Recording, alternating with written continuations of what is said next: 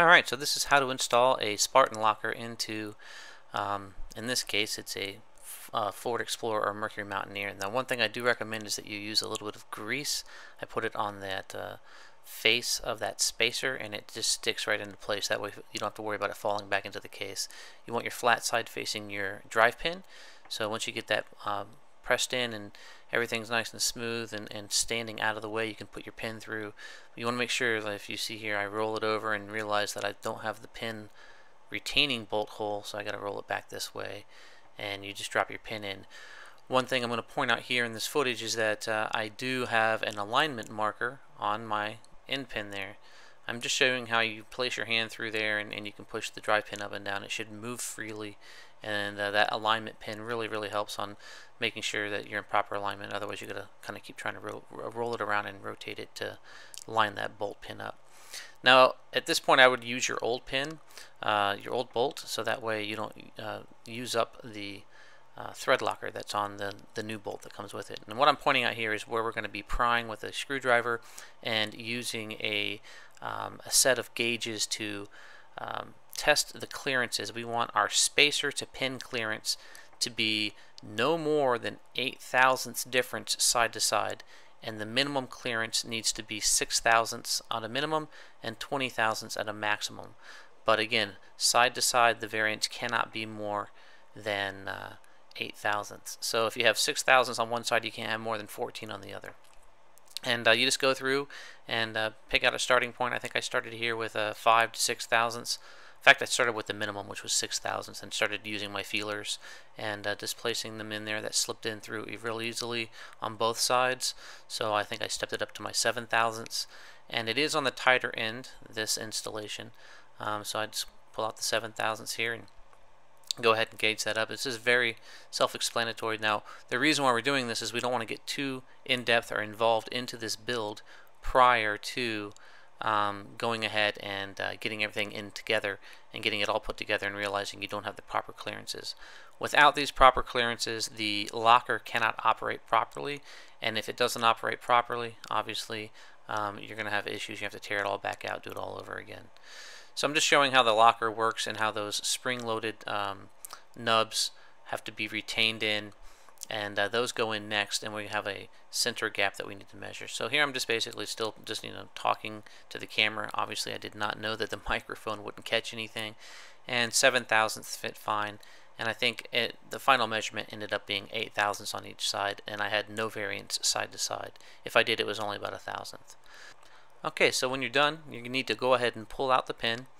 Again, place it in such a way that you can get your fingers in there and get that retaining bolt out, but also be aware that that will slide all the way through the case and smash into the inside of your case, so you want to put your hand on the other side of that drive pin. Pull the drive pin out, and you're going to pull off and keep in mind that grease has got a little bit of suction going for it, so it's going to be hard sometimes to pry these out. You should be able to place your finger into one of them and pry on the edge and remove that suction or that seal that it creates. And you're going to place that inside one of the drive gears, and the drive gears have a flat side that allow it to clear the case. You can only put them in one way, and I just demonstrated that there. And we're going to slide that over the existing one, because the one that spacer that we pulled out has to go inside the other one. You want to make sure that your faces are facing the proper way. You want that facing to the outside, so that needs to touch the pin. So the pin slot to the flat face is how you want to orient that. Again, note that it will only slide in one direction, and you have just enough clearance to get that in. Then it's just a matter of getting everything lined up, and then you start to pull your retaining pins on those spring-loaded lock nubs.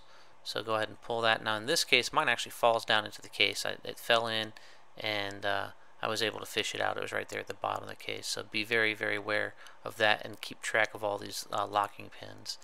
If you nip your pins just small enough, you should be able to rotate the entire assembly inside of the differential housing, and you won't have to worry about those dragging on the inside. The way they come from the factory is they're twice as long, and I nipped mine in half. You might need to pry like I did here, pry it apart with a screwdriver and pull the pins, but you should be able to get all 4 pins pulled, and then you just need to line up your drive pin into that housing. Again, brand new install, Unfortunately, the camera was having issues here and went blurry. But the reason why we're doing this measurement here is coming up is we need to do the center gap. Now the center gap on these, I believe the spec is 0.145 to 0.170, and it has to be in that range. So I started with a spacer stack of exactly 0.145. It should slip through very, very easily, in which case it does. Okay, then you go ahead and go to your maximum and see if it slips through, and it should not. And in this case, it doesn't. So I'm within spec on my center gap. Now we just go ahead and align everything. Get it rotated so that your drive pin can slip in. And then drop your drive pin in. Again, notice that orientation mark for the bolt. It makes it very, very easy to make sure that your pin is aligned. And then put in your lock bolt. Now, if you would use the pin that came with it, your lock bolt's going to have all of the thread locker worn off of it, so you need to use some red Loctite there. But torque to spec on this is 22 foot-pounds, and the case cover bolts are all 24 foot-pounds. So it's not going to hurt to just leave that torque at the same and just increase it 2 foot-pounds, and or just torque this to 24. Either way, you're going to be covered. Again, clean your gasket mating surfaces up very, very thoroughly. Apply the proper RTV into the channel, and then that just flips over, and then you torque all these bolts down to 24 foot-pounds.